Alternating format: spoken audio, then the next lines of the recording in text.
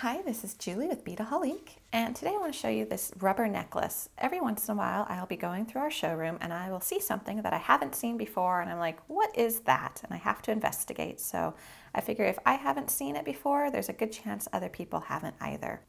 So this is a rubber necklace. It has some flexibility to it. It's a little bit elastic and it's really soft. It feels really nice. And the way it works, and it's very lightweight, you can see, the way it works is it has one end with a reinforced metal tip. You see it's surrounded by a nice rubber coating, but there is a metal core. And then the other end is solid rubber. You can see it's squishy.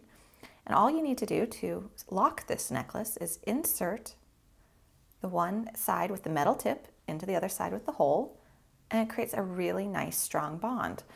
So I just pulled this little glass pendant, or I guess it's not so little, but this little pendant from our showroom as well. So if you want to make a necklace, so simple. All you do, string it through, close it up, and you're good to go. And you have a finished piece of jewelry.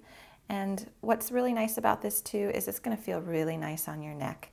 You don't want to put anything too heavy on here because you don't want to tug too much, but this little pendant here is fine. And it's just a really nice alternative to a leather necklace or a chain necklace as well.